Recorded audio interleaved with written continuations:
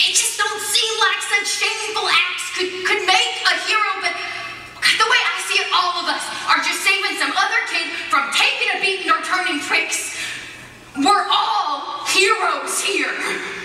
So true that Sergius is just as splendid and noble as he looks. Oh, that the world really is a glorious world for women who can see its glory and men who can act its romance. Oh, what happiness, what unspeakable fulfillment. He took what was precious from me and left a gaping hole which I have been trying to fill with all the drugs, sex.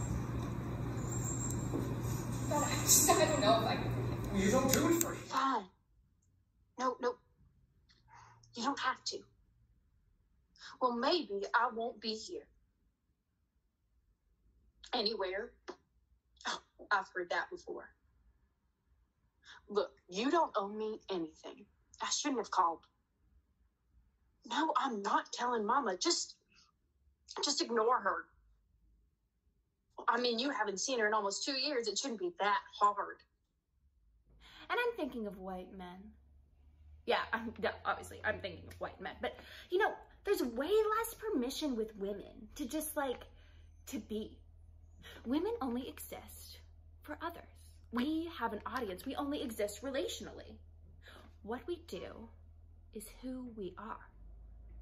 Because if I'm alone in the woods and I hear a tree fall, I mean, it didn't fall, it didn't make a sound because I can't be alone in the woods.